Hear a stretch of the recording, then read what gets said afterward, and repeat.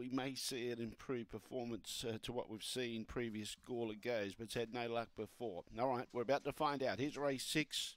The XP 30-20 mixed stake, heavily back the 4, Dakota Hummer.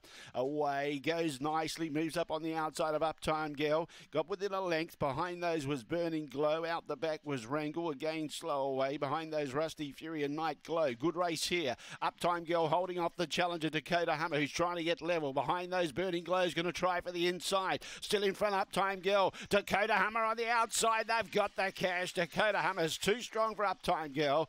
Third was Burning Glow. Fourth was tight, either Wrangle or Rusty Fury, and the last one home was Night Glow.